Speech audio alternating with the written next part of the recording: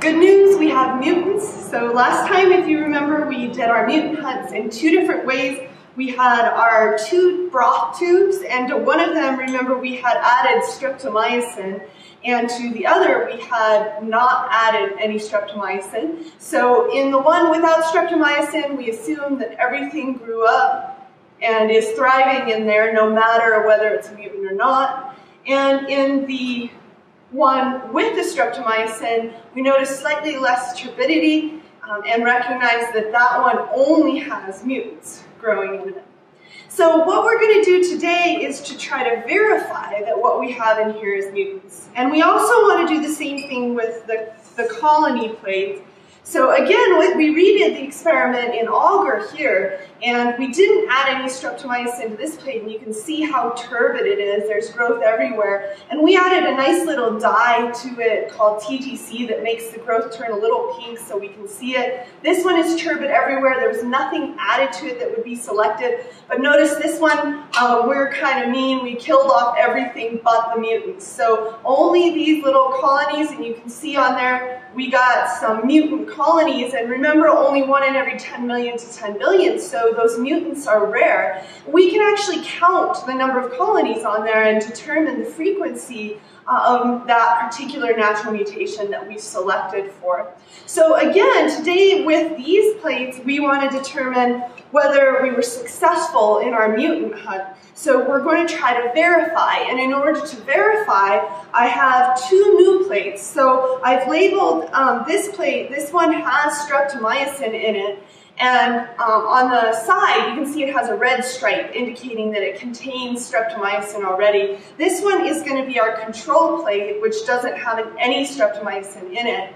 And so onto both of these plates, we actually want to streak all 4 of our samples.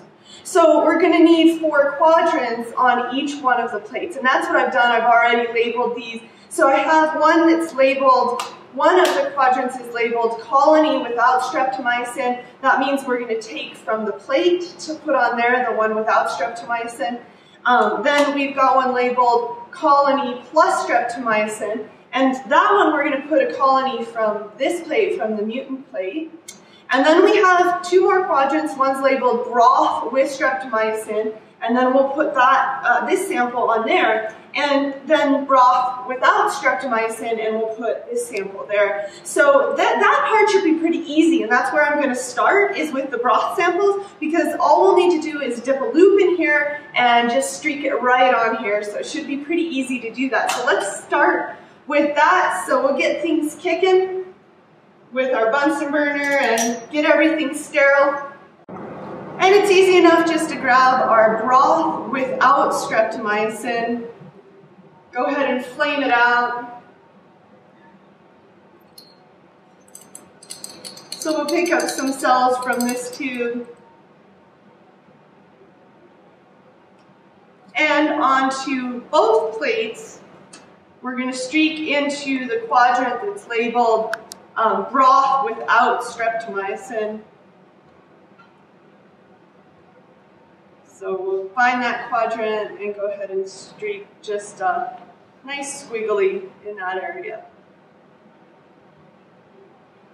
Now in theory that shouldn't grow on this plate containing streptomycin because there was no selection for mutants there. We'll go ahead and do the exact same thing onto our negative control plate. So again, finding the same quadrant that says broth without streptomycin, streaking that same sample there.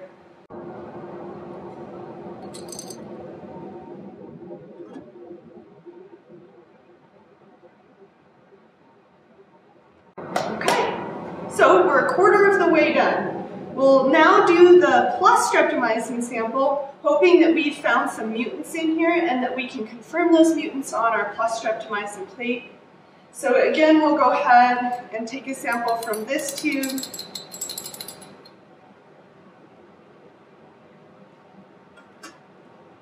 And streak into the quadrant labeled broth plus streptomycin on both plates.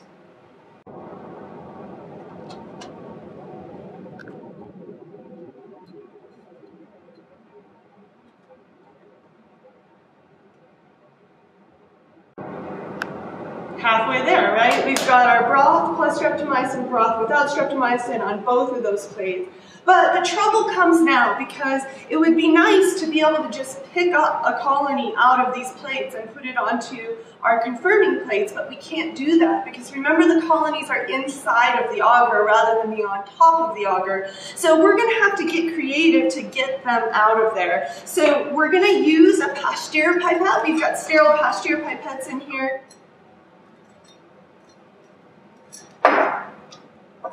And go ahead and put a bulb onto your Pasteur pipette. Get a nice seal on there. And then what you'll do is push the air out of that bulb and find your favorite mutant colony. And so let's start with our plus streptomycin plate and just identify the mutant colony that we want to take. So I'm going to go ahead and put my bulb around, or my Pasteur pipette around the colony with the bulb pressed out so the air is pushed out of there. So we'll grab, I've got a tiny mutant colony in mind here that I'm going to grab. So I'm going to try to get my pipette around that mutant. And then turn and we just sucked up the mutant into the pipette. And you can see it in there actually.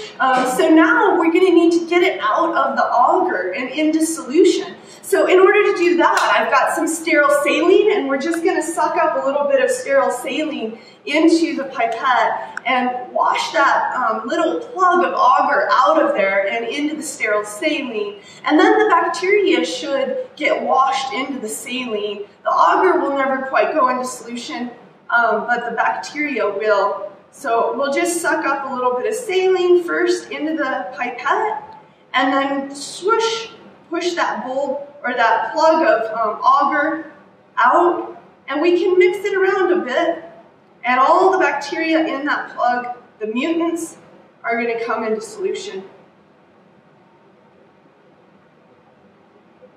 All right. Great. Now we're going to repeat that step again, but using any plug of agar that you would like out of the minus streptomycin plate. I'm not going to go through that step, but you would do the exact same thing and you could take a plug of agar from anywhere on this plate. It doesn't have to be around a colony because of course there is no isolated colony, so just anywhere. And then you'll have a sterile saline that contains both of those. So from here, this can actually go into the glass discard, so we'll do that. And now we're ready to take a loop full of the sterile saline with the suspected mutant in it, and that's going to get streaked onto the third quadrant of the plate. And then of course the fourth quadrant would be your saline with the plug from the minus streptomycin plate. So we'll just go ahead and take a dip there.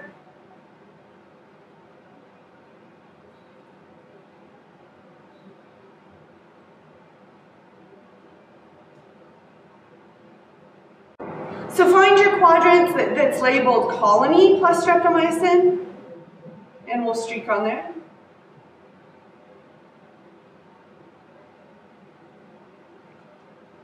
And we'll repeat that one more time on the other plate.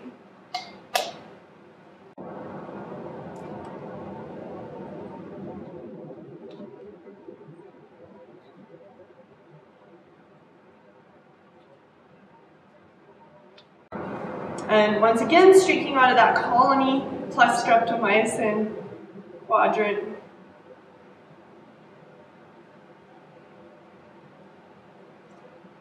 Sweet. So the last step will be to repeat that with a plug of agar out of this plate into another tube of sterile saline and finally finish off your plates with the last quadrant.